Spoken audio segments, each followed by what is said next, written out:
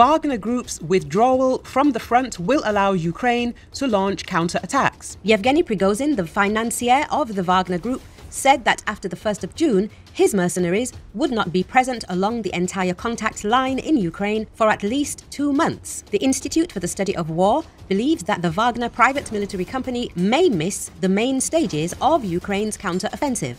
On the 20th of May 2023, Prigozhin recorded a video against the backdrop of the ruins of Bakhmut in which he declared the complete capture of the city by mercenaries of the Wagner private military company.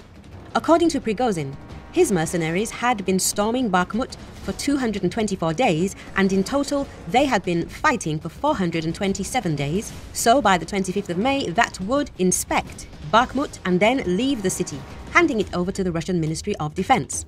On the 21st of May, Prigozhin's press service shared his response to the Live 24 outlet regarding further assaults in the vicinity of Bakhmut. The Wagner did not advance or seize any territories. We have captured all the territories we promised to seize to the last square centimeter. That is why we are not going to Kharkiv and we are not going to Ivanivsky.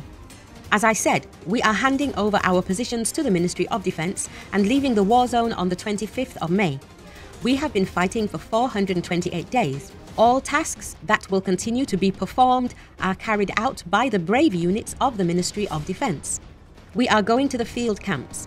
From the 1st of June, not a single Wagner Group soldier will be on the contact line until we are re-informed, re-equipped and retrained. All reports that the Wagner private military company is storming something will be fake in the next 2 months, Prigozhin said.